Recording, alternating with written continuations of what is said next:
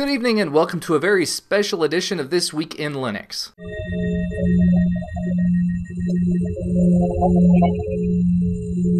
Tonight we're going to be talking about the Ubuntu Developer Summit, otherwise known as UDS. This is the 14th official UDS since there have been 14 Ubuntu releases at this point.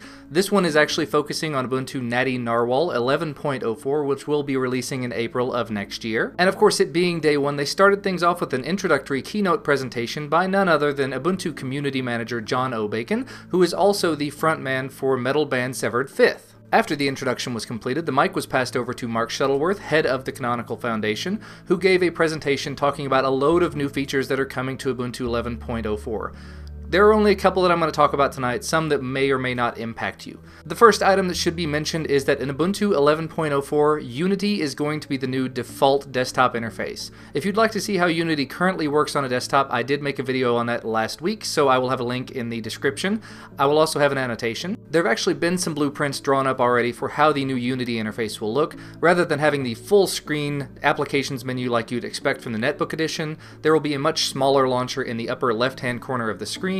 You'll be able to move that bar that is on the left-hand screen with all the launchers wherever else you want it on the screen, be it the bottom, the side, the top, wherever else you want it to be. And other than that, the windows are all supposed to be floatable, so it won't have to have just one window taking up the entire interface. Basically, those things that make it a netbook-only interface will be going away. In addition, in an effort to help improve performance for this Unity interface, they're planning to try to move from Mutter, the backend they're currently using, to Compiz, a much more common, much more easy to get set up interface. Moving right along, some news was announced on the Software Center. As you may or may not know, in Ubuntu 10.10, a for purchase section was added to the Ubuntu Software Center, allowing developers to put their applications out there for pay.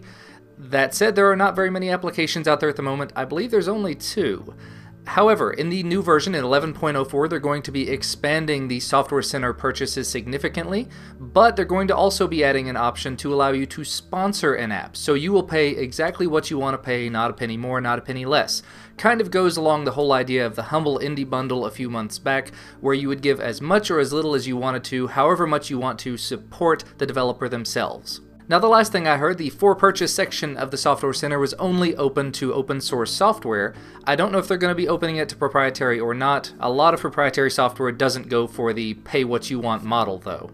And the last thing to mention is that Ubuntu is actually working on a brand new icon set. After they created their own new theme, they're going to have their own custom icon set. However, it doesn't look like it's coming for 11.04. They're aiming more toward the next LTS release at 12.04. Well, that's all I've got for you as far as Ubuntu Developer Summit Day 1. As more things happen during the week, I will of course let you know. So what do you guys think about the new Unity desktop interface and the pay what you want for software in the Ubuntu Software Center? Let me know in the comments below or in a video response.